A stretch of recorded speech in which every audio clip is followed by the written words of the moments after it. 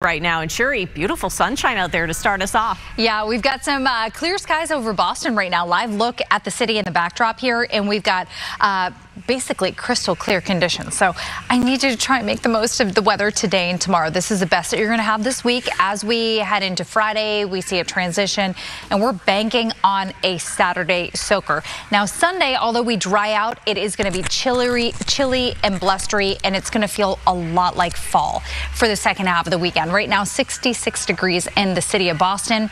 Dew points are in the 60s, so I think you're going to feel that it's a little bit humid outside this morning.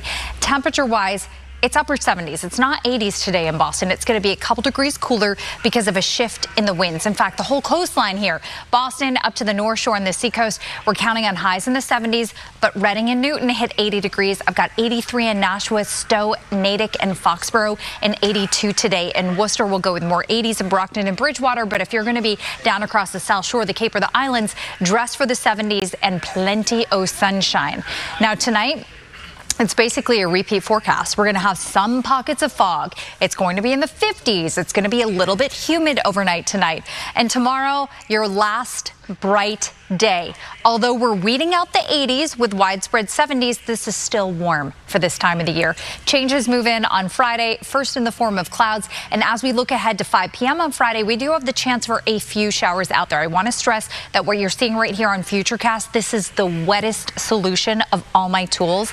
Many others favor dry weather for most of Friday with a couple spot showers across the interior in the afternoon.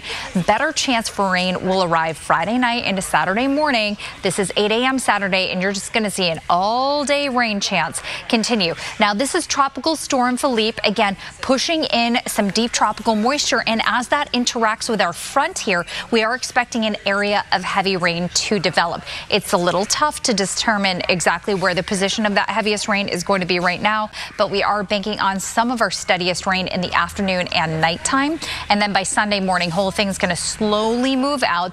That dries us out in southern New England, but northern New England will continue with some rain chances into the weekend. And as I mentioned, we are concerned for some locally heavy rain. It's just tough to know exactly where those heaviest showers will end up falling as of right now. So we've got rain in Boston, in Hyannis, in Worcester, in Concord, New Hampshire with mid-60s and showers all day on Saturday. Sunday, though, it's cooler. We're talking some spots like Worcester with a high of just 58 degrees. And although we get partial sun with the wind out there, it's going to feel chilly.